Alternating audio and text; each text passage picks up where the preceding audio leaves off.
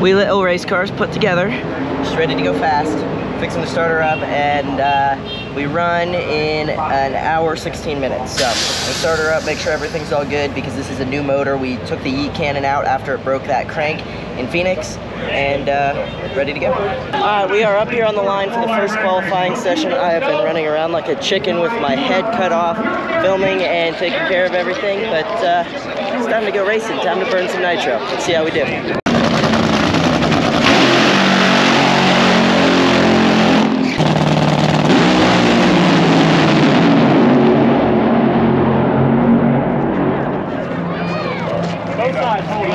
There are holes out on both sides. Austin shut them off, goes down to a 702.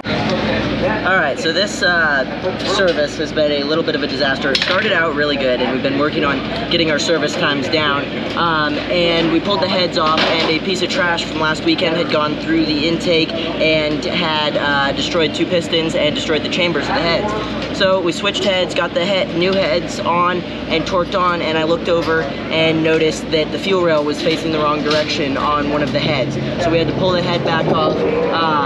Marbles switched the fuel rail. Austin and I built the blower and intake together on the bench, and Marbles is currently working on adjusting valves. But good lord, that was a hectic service. Now it's calming down a little bit. But yeah, what do you think, Austin? Exactly like that. That's pretty much how everybody feels. But one time Marvel said, hey, if I have to change fuel rails on a head in between sessions, there's no way we're ever making it back up there. Well, proved himself wrong, so good job there, I guess.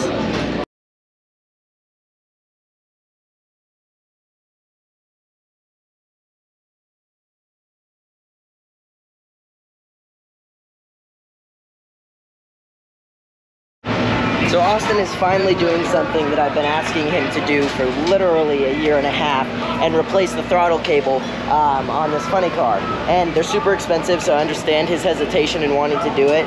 But part of the problem with it is on the end here, this piece likes to pop out, and it finally did it to Austin on the line today, and he's like, oh crap, we should probably fix that. So that's the first problem.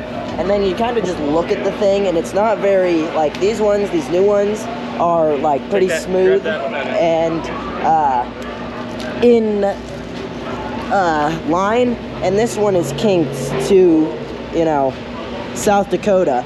So it's a good thing we're replacing it. I am very happy that he's doing it. It's about time. I've only been asking him for a year and a half now.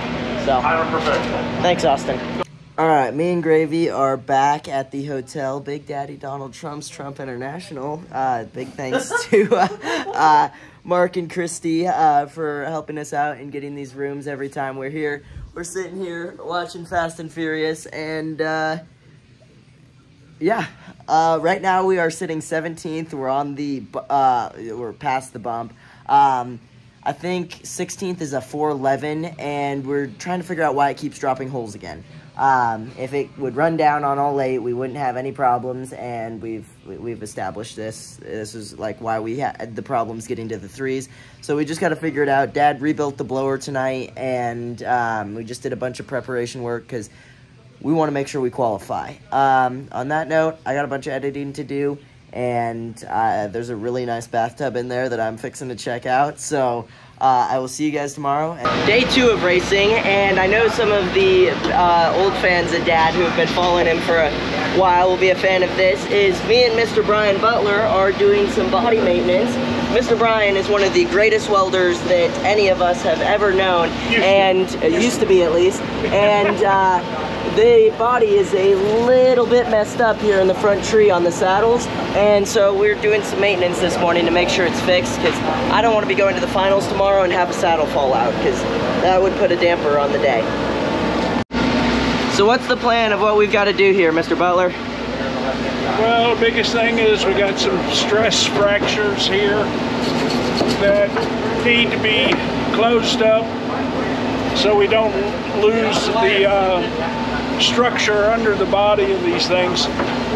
The loading applied to these things at 300 miles an hour is just a tremendous load.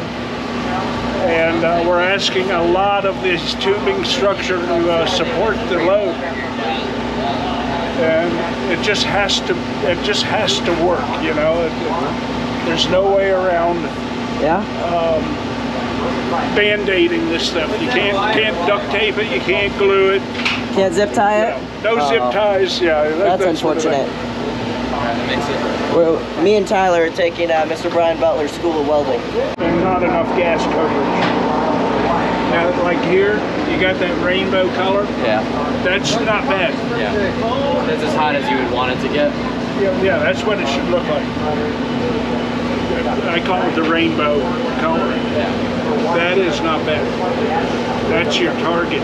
But it's extremely difficult to get enough gas coverage on titanium because it's so affected by oxygen impingement is the word. But so that's why you need a big cup on it? Big cup. We're really going to have to cover this body then. No, it's not so bad. This isn't bad under here. It's a windy day. So Mr. Butler is worried about being able to see it properly, and so we called in some reinforcements from Mr. Tony Schumacher's team.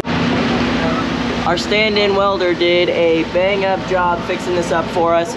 It's not really a proper fix, it's kind of just a band-aid until we get home and get through this weekend, but big thank you to him for coming over and helping us get that done.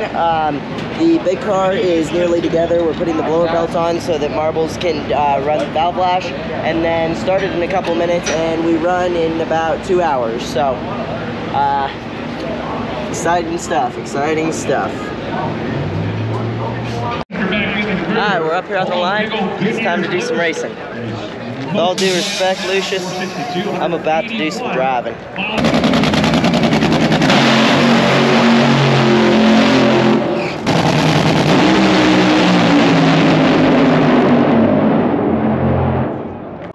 Halfway through the service, Marbles is going to bridge the motor, daddle pit gaskets, the rack's already in, and I am fixing to go full shoots. Service is going well so far. It's a big deal. Alright, we're up here on the line. We are the first pair. It is our last chance to qualify, so say a prayer real quick.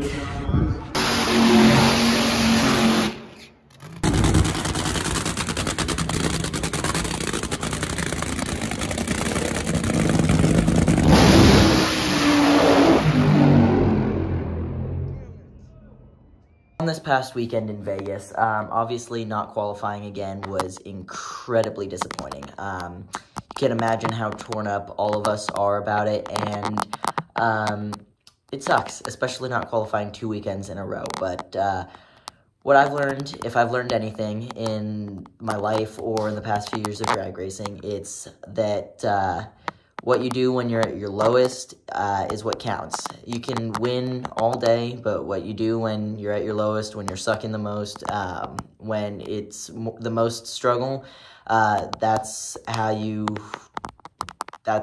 prove who you are and who you're going to be. And this team has so much potential. We are going to get success. We are going to keep running threes. We are going to win a race. Someday we're going to win a championship.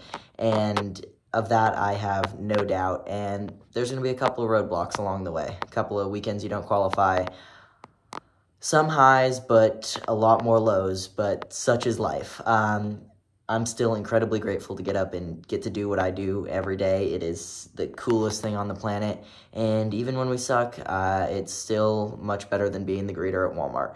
So on that note, I honestly don't know what our next race is going to be. We're still working that out, sponsor commitments and such, but there's a couple exciting things coming in the next few weeks, and I just can't talk about it yet, but there will be videos coming on them.